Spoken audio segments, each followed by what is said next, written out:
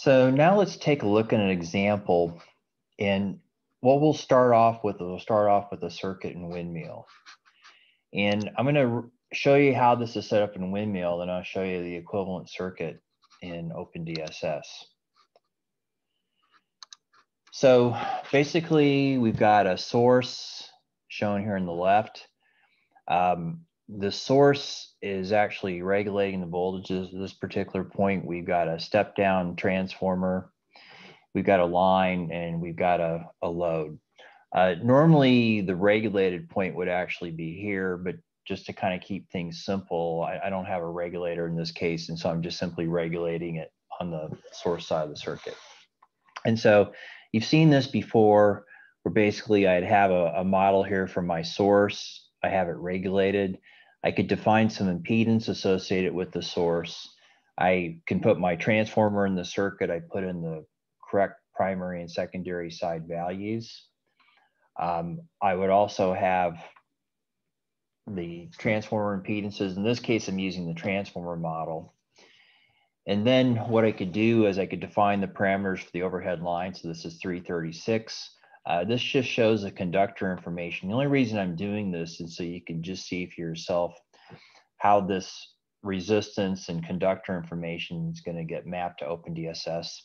I could have information about the spacing between phases. I can have information about the load. I could have this be an imbalanced load. And so anyway, when we run this, then I get these power flow results. And just the thing to note, I guess, would be what are the voltages and what are the line flows toward the end of the circuit. So then when we do a comparison to OpenDSS, you could see that the results match up. One nice thing about using the commercial programs is everything in the outputs organized fairly well. So then what I'm going to do is I'm going to set up an OpenDSS script for this. And in this particular case, the way this would get done is you can actually do an export from Windmill. I'm not going to cover that right now. I just don't want to make things too complicated. And another thing I'm going to do just to kind of keep this example a little bit simpler is I'm not going to just yet model this regulation. I'm just going to assume this is the voltage behind an impedance. So one thing about OpenDSS that's a little bit different than commercial power flows is that you are not regulating a voltage unless you have a voltage regulator in the circuit. The fact I put a source in there does not regulate voltage in OpenDSS. You need to put them in a separate voltage regulator object. And so at this particular point, it's just a voltage behind an impedance. In the example that I'll post up on the Moodle site, I'll actually give you the full-blown code for this. But in this case, this is a little bit simplified, so I'm not putting too much out at the same time. But anyway, it's the same model. I have my source, I have my transformer, I have my line, and I've got my load. And so when you define this in OpenDSS, usually you start this off with the clear. What this is going to do, it's going to define your circuit from scratch. Okay, so you just clear out anything that's already in memory. And then I'm going to set up a new circuit, and this circuit's going to be called simple. Then what I'm going to do is I'm going to edit the voltage source. And I'm going to go to set this up where I have 3 phases. It's going to have a per unit internal voltage of 1.05 per unit. The base kVA is shown here. It's got an internal positive sequence resistance and positive sequence reactance. I also have voltage values associated with the 0 sequence as well. So this is defining my voltage source. The reason I would edit in this case is that this definition of a circuit would already come with the source defined. So then I can define a new transformer. In this case, I'm going to call this transformer TR1, just a shorter name. Again, I talk about the number of phases, number of windings. The X to R ratio is about 8. And then I give information for windings 1 and 2. So this is how OpenDSS is a little bit different. since you could do like 3 winding transformers, and you have to manually put in the information for windings 1 and 2. And so basically the from side is connect the source bus, the 2 sides connected up to sub bus. I'm going to have 3 phases, I shouldn't say 3 phases, I should say nodes. I'm going to have 3 nodes on the primary side. Now it's delta connected, so there's no 4th node. I'm going to have 4 nodes on the secondary side. This is grounded. And then you basically say what's the connection type. You talk about what's the voltage.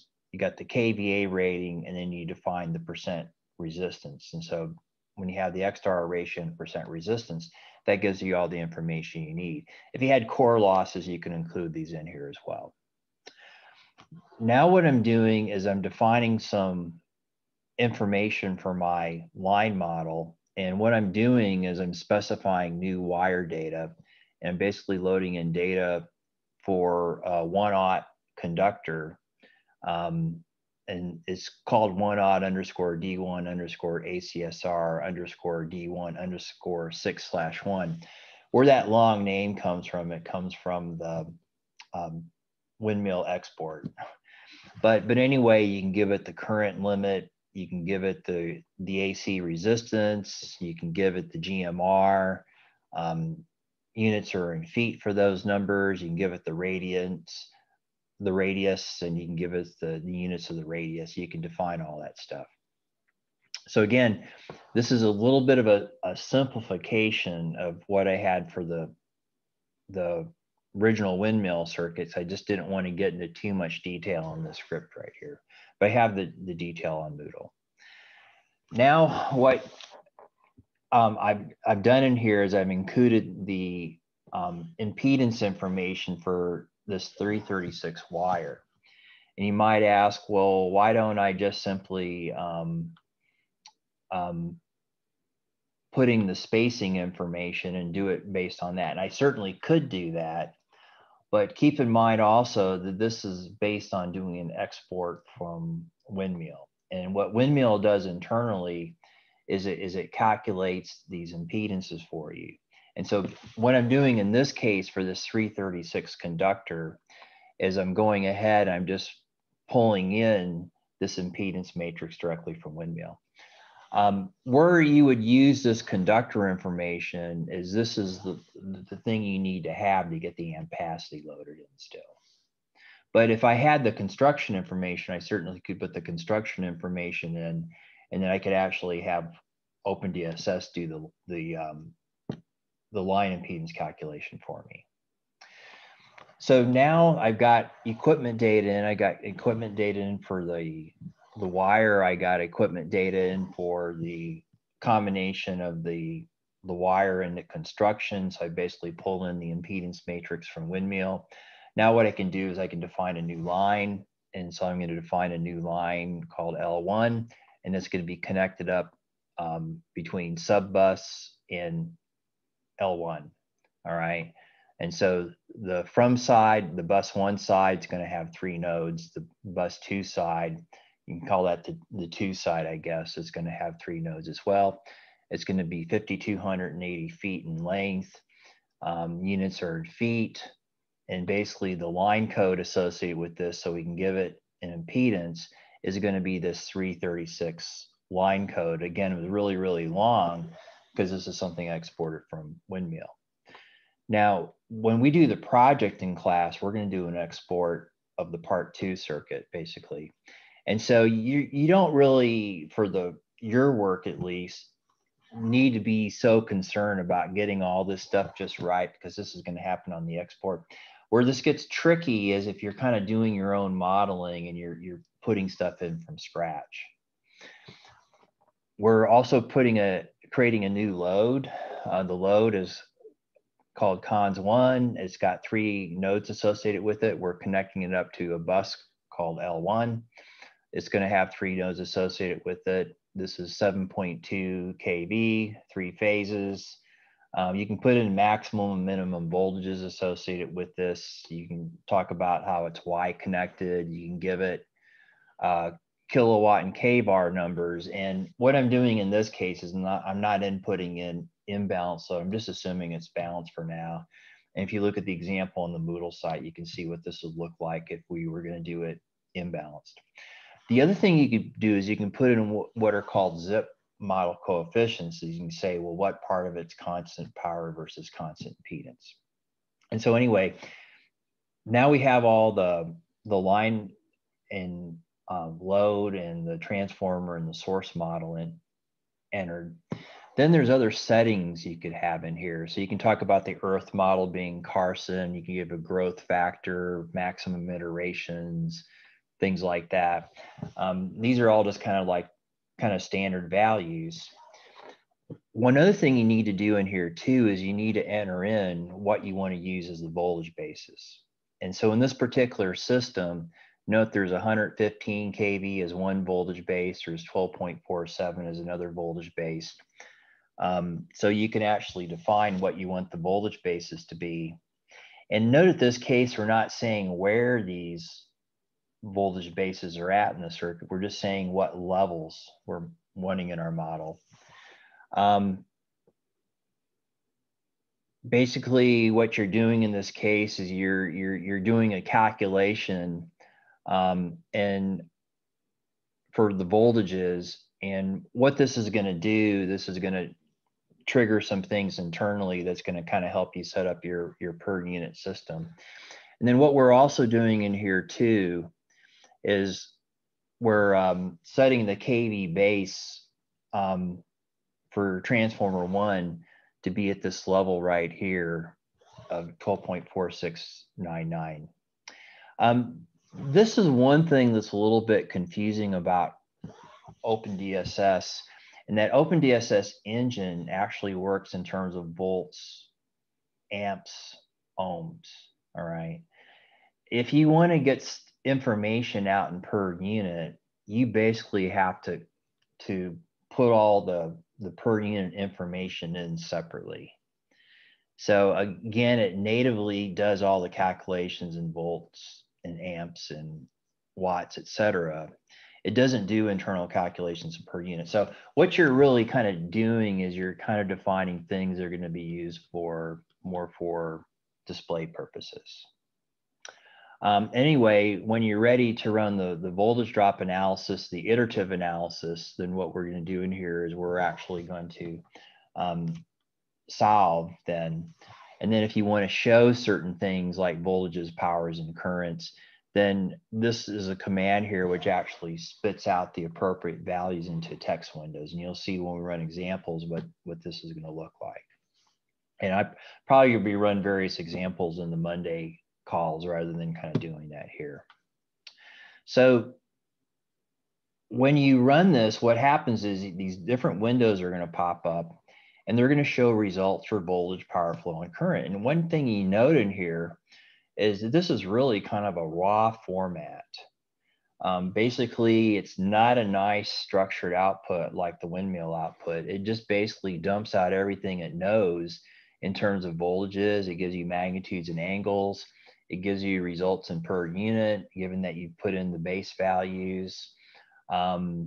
It talks about it has all these different angles for you for the various nodes.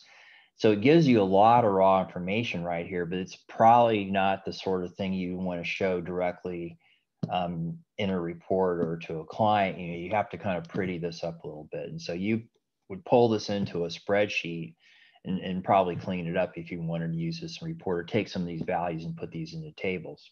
So this is the difference between a super user program like OpenDSS and a commercial program like Windmill, is that this is not set up to give you nice formatted reports. You have to do that on your own. And so note, you can get the various power flows in the circuit here. You can also show what the line flows would be. And if you compare this to the original Windmill power flow, you see they match up pretty close. But it's a whole different type of a format in terms of looking at the different values. And what's kind of confusing in this case is if you have like a line element, you know, in terms of the orientation of the values, a lot of times it's doing it, say, like going out. And so what it kind of looks like, when you're looking at values, is you get sometimes values that are negative because the orientation is in the opposite direction of what you would normally expect. So anyway, just be aware that you have to put a lot more time and effort into interpreting the values. As far as these commands,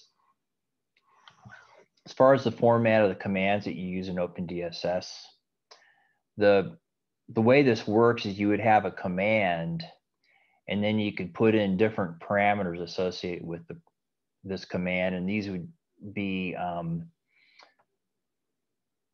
if it's positional, delimited by using commas.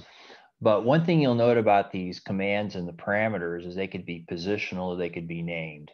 Now, what I mean by named is that you're using an equal sign all the time, and you're linking the value up to a specific name. So this example here, if I'm creating a new line object, note I'm saying that bus 1 is B1240, bus 2 is 32, line code is 336 ACSR. I'm using this equal, equal, equal. This is all using the naming convention. The other thing you could do as far as defining an object is you could just have everything be based on position. So it just knows that the first item you have here is going to be the bus 1 connection. The second item is going to be the bus 2 connection. The third item is going to be the line code. But this means it's up to you to make sure everything's in exactly the right order. Otherwise, you're going to have a misentry of data. I usually would stick with the named entries. If you were going to automate something, I guess you could use the positional approach, but the positional approach for entering stuff in manually is kind of dangerous. As far as the command verbs that you can have a new object, you can edit something, you could set something, there's solve, show something, you can export, and you can plot. And so these are some of the more common command verbs that you would use. And then when you're putting values in array format or string format, then you have delimiters as well. And you have a lot of different delimiter types as far as the square brackets or the italicized brackets or these types of brackets, or using double quotes or using single quotes. If you're entering a matrix, then between rows, you could use this line symbol here. If you have value delimiters, you could use a comma or you could use a white space. When we're defining objects of a certain class, we use a period number to kind of denote the separation between a class and an object. The value separator for named objects is going to be an equal sign. If we want to just extend something to the next line, we could use this kind of a squiggle symbol here. And if you want to put comments in, if you have a whole line, you could use, this double slash. If you have a comment in a line, you could use an exclamation point. And then if you want to make a query, you could use a comma. And so you'll see some examples later on of all these different sort of delimiters. So if we're putting in an array, maybe some voltage values like 115, 6.622. You could use the square brackets. You could put commas between them, or you could use the square brackets and just have spaces in there. And when we're putting in a matrix, say like the 3x3, then here's your first row, your second row, and your third row. And we're using this up and down line symbol to separate the rows. And so if I'm putting in like a resistive matrix, it's 3x3, note how I enter this. Now, one thing this is doing is taking advantage of the fact that these matrices are symmetrical. And so if it's symmetrical, if you have a 3x3, you really just have 6 pieces of data that are relevant, because this could be flipped around its axis. And so note what you're doing here is you're doing this term, and then you're doing these,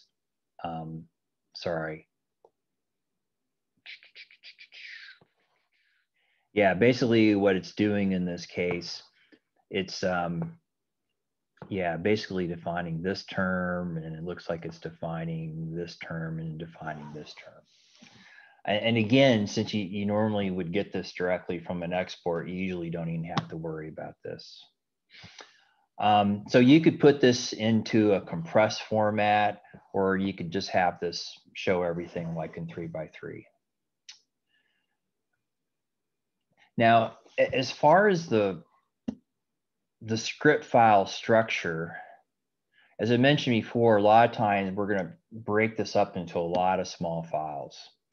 And so like all the line code information would be in one file, and the wire data would be in another file, and the line geometry would be another file. This is kind of like your equipment libraries. Okay. And then you're going to have your circuit definition for your transformer objects, your line objects, your loads, and et cetera.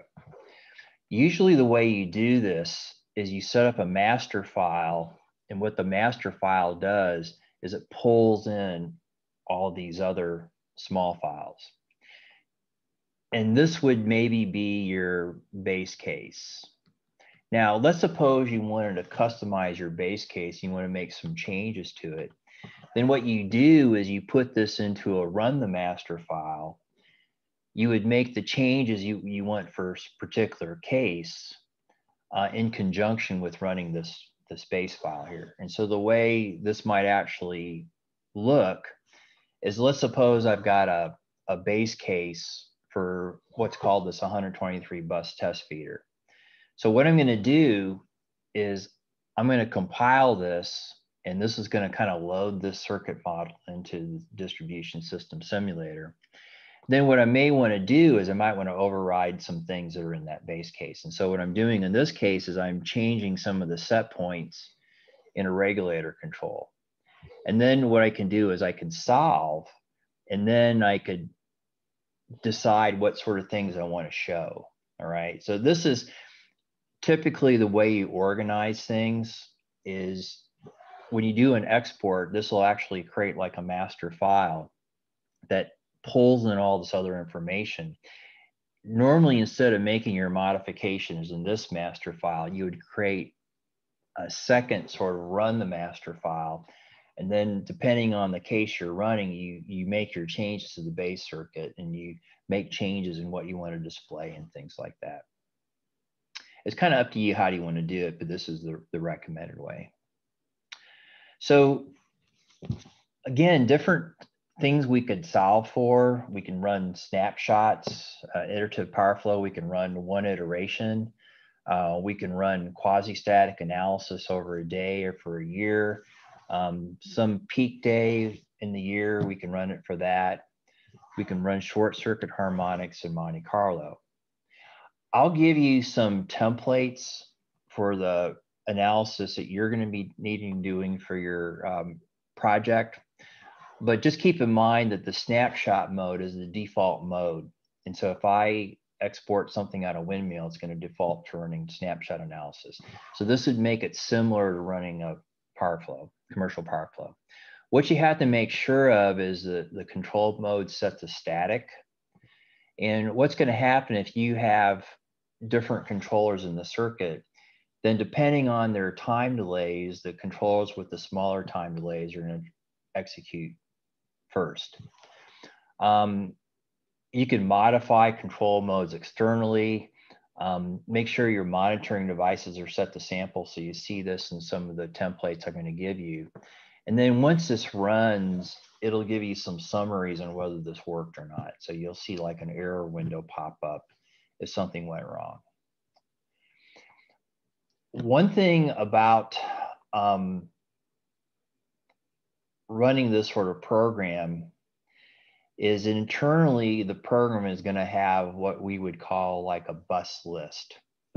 And so let's suppose you define like some bus called source 1, and you define another bus point. Just trying to think of names that we would want to use in here. We don't want to call this bus 1, 2, 3 because that might confuse you. So let's say it's like alpha, beta, gamma. Okay, these are the bus names in your circuit. All right. So internally, what the program actually works with is like a bus 1, bus 2, bus 3, bus 4 in terms of its internal little calculations, right? So basically what this program does is you don't really do this internal bus numbering for OpenDSS. When you define the circuit, basically what happens is that it figures out, like based on how you enter the data in, like whether this is bus 1, this is bus 2, and this is bus 3, and this is bus 4, right? This isn't something you normally need to worry about, but just realize that OpenDSS is doing this sort of bookkeeping for you, and it's basically kind of defining a internal bus list. And then when you run a solve or you're calculating voltage bases, or if you can actually do this manually, it's when it actually does this bus list creation for you. So if you're a programmer, this is what you'd be more concerned about. But just realize that what OpenDSS is doing is based on the ordering that this information is being processed. It's going to create an internal bus list where it's going to have numbers 1, 2, 3, 4, 5, et cetera, up to the number of buses you have in the circuit. We showed this a little bit before. You have this calculate voltage basis command that you can actually use. Again, OpenDSS doesn't work in terms of per unit values, and so this is just kind of more for your convenience. Basically, what you can do is you have a command for specifying a voltage base at like given buses in the circuit. Basically, in order to work this all out, it's solving a power flow program, and it's actually figuring out how the voltages are going to change in the circuit based on your transformer models, you know, how the transformers are actually adjusting voltages. And then what this is going to do is, based on the voltages that this calculates, what it's going to do is when you use this set voltage basis command, it's going to match up what it gets from the voltage drop analysis to what you define as these levels. So let's suppose that when it ran the circuit, it actually saw the voltage be like 12.3 kV. Well, what it's going to do is it's going to look for the closest value in your voltage base list, and it's just going to set that to be the per unit value at that point. So this might be a little strange. You might be thinking, well, why isn't this input into the data set to begin with? And again, the reason it's set up this way is that OpenDSS doesn't work in per unit. It's just simply using these values right here to make it more convenient for you to interpret the data set. And the problem with this would be if for some reason these voltage bases are really close to each other, and when OpenDSS solves, it might lock into the wrong voltage base. Okay, so just keep this in mind. OpenDSS works in terms of volts, amps, and ohms. Okay, and that's the way a lot of these commercial programs work. Per unit might be a nice sort of thing if you're working stuff through by hand, but in terms of the way a lot of these commercial programs work, they would actually work in volts, amps, and ohms. Another sort of mode you have, which we're going to be using for the project, is dynamic daily mode. And so, you know, we're going to be running 24-hour analysis. Default load shape is defined as default, but say I'll give you some templates for this. You can define like what your resolution is. And so if I'm running like 15-minute data sets, I can, you know, have like 96 points, and I could set a step size to use in OpenDSS. And so basically what it does is you have some sort of initial value for your simulation. Normally it's time equals 0. And then what you could do is you increment this by a step size.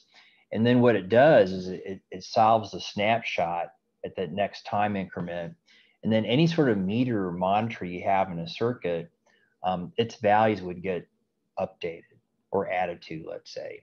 And if you're not finished yet, then you just simply go back to, I think this actually should be go back to 2, and then you increment the time step and you continue on.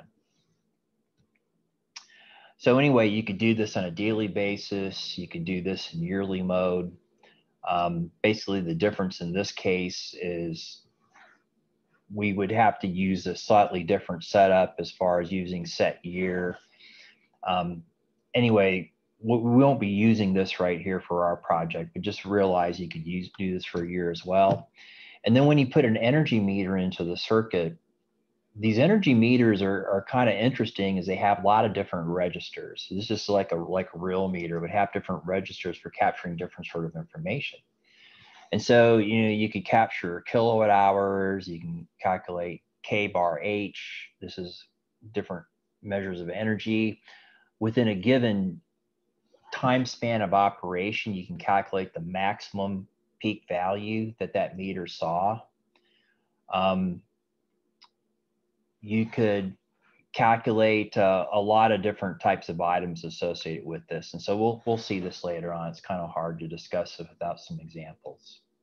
And so what I'm going to finally do is I'm going to go through some examples on this. I know this lecture is getting kind of long, but this is going to be pretty useful information later on when you do your project. And when I do the next lecture on DER Part 3, we're going to kind of jump to quasi-static analysis. So if you want some more detail on how to do the snapshot analysis, I'm just going to go through one more lecture segment here and then talk about how we take this example I use in the windmill lecture and how we convert that to OpenDSS, and then how we would add like PV to that as well.